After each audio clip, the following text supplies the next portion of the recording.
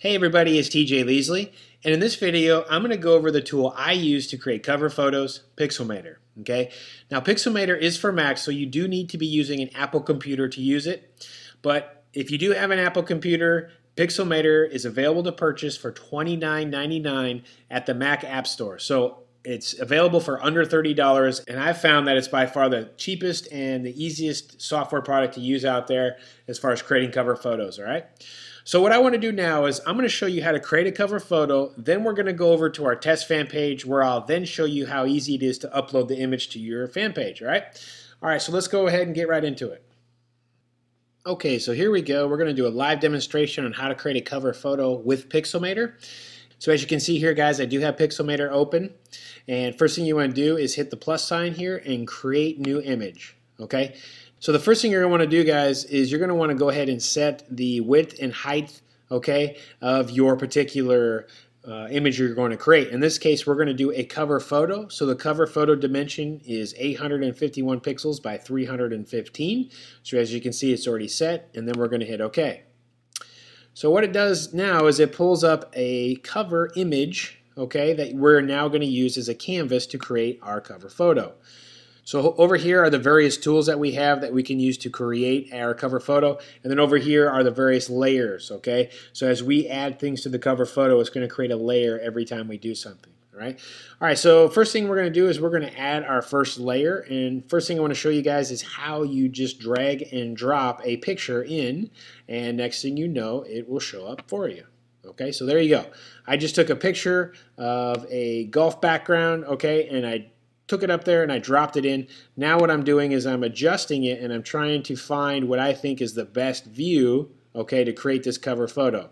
So you have the mountains view, you also have the golf course view. So I'm going to make this about golf. So what I'm going to do is I'm going to go ahead and use the golf course view, and maybe right about there.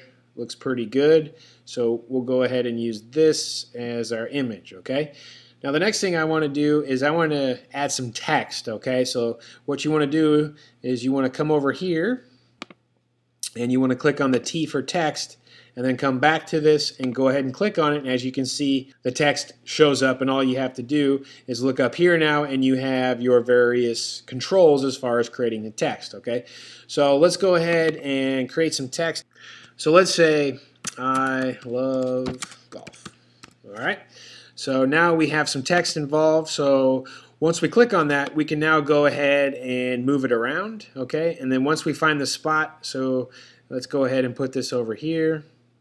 And now, as you can see, it's in green. But let's say I wanted to change the color of that. All you'd have to do is come up here and go ahead and click on that, and you will see the color now come into view. So what we want to do now is we want to highlight this. Now we can come over here and we can start changing the color of the green, or if we want to make it red, okay, and then we can click on the various reds and it will change, or if we want to again make it blue, okay, or purple. So let's go ahead and leave it green, okay, and actually that color looks pretty good. Actually, let's lighten it up just a little bit, okay. So here we go. As you can see, we now have a cover photo coming into effect. We have a beautiful landscape of golf. We now have our text on there, and let's say you want to now add your logo. So now what you can do is you can go ahead and take your image, go ahead and drop it in.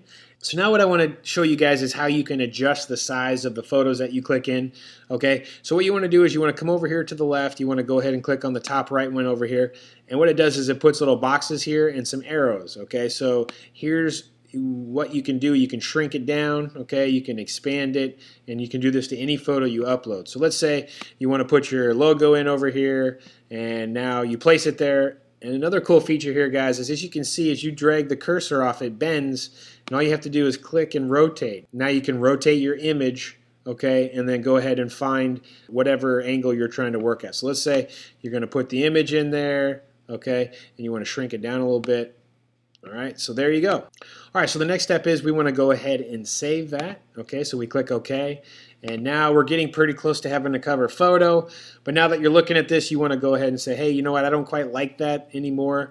What I want to do is delete that. So what you can do is come over to it, guys, and go ahead and click on it. And what it does is you can see it highlights this layer over here.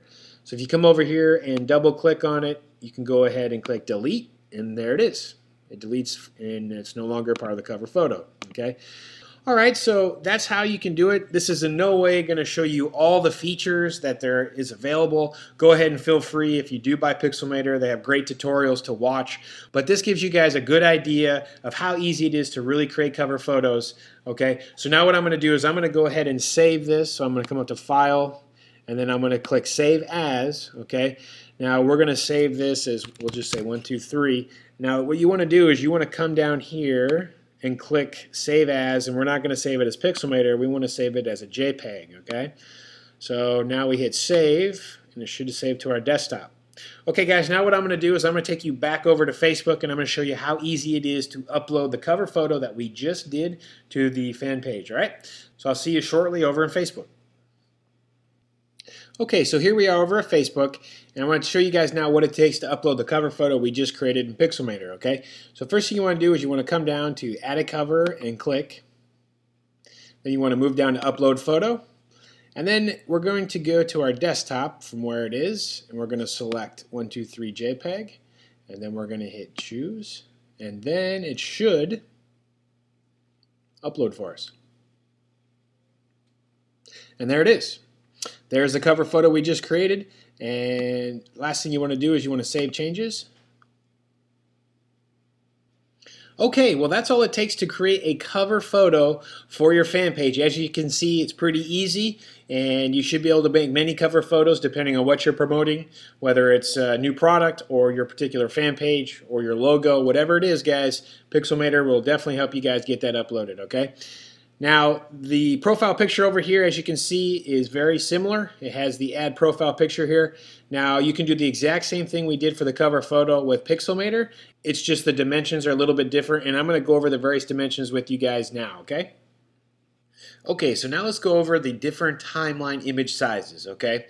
And the first one you see here is cover photo, and again, this is 851 by 315 pixels. Now your profile image is 180 by 180, and then the app's image is 111 pixels by 74 pixels. Okay, now I'm going to show you the next slide here because it does illustrate exactly what we're talking about. So again, guys, the top one here is the cover photo. The one over here to the left is your profile image, and then your app images are down over here to the right, and again, they are 111 by 74.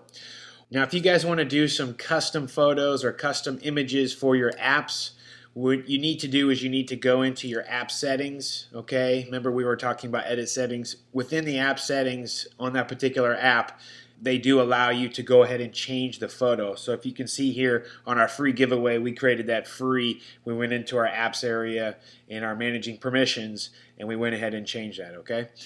All right, guys, well, that's it. That's all I have for this particular video. Again, my name is TJ Leasley, and I look forward to seeing you in the next training video.